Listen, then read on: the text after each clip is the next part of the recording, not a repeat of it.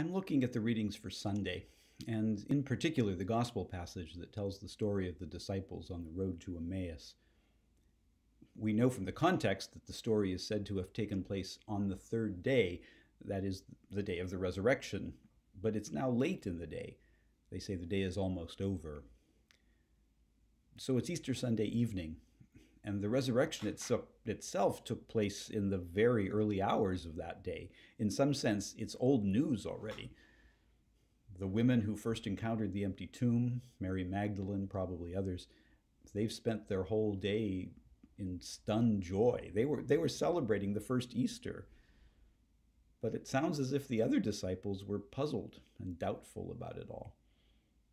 And of course, most people throughout the rest of Jerusalem, indeed throughout the rest of the world, they had no idea that anything out of the ordinary had taken place. These two disciples walking to Emmaus, they were still in a place of sorrow and mourning and disappointment. We were hoping that he would be the one to redeem Israel, they said. We were hoping. Past tense. Late in the day of the resurrection, their hope still seemed gone. I guess this story just makes me think of the difference between Easter, the event of the resurrection itself, and our own individual experiences of it. Even though Christ was risen, many of his disciples still didn't know, still didn't believe, still hadn't had their own experience of the risen Christ that made Easter real to them.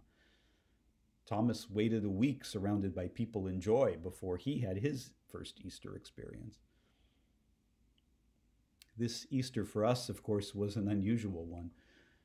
For some of us, it was a truly joyful occasion, but for many, well, under the circumstances, we may still be feeling as though we're in Lent.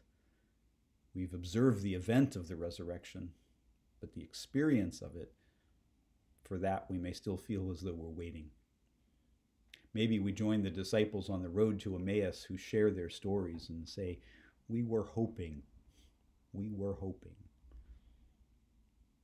Even for Jesus' closest disciples, Easter was not something they experienced immediately. It took time, just as it may take time for some of us.